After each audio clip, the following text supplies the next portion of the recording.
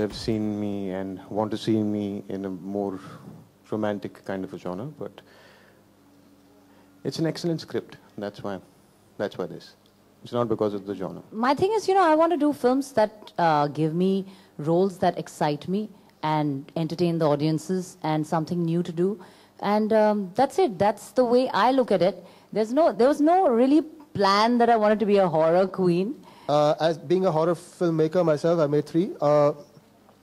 If people like me who make horror films need a star in a film, none of the stars do horror films except for this lady here.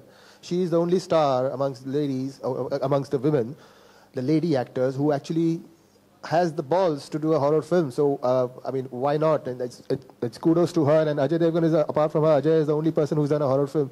I wonder why the stars don't do the horror films. But if this girl here does horror films, then I'm very happy, and she is my horror queen for sure. Yeah.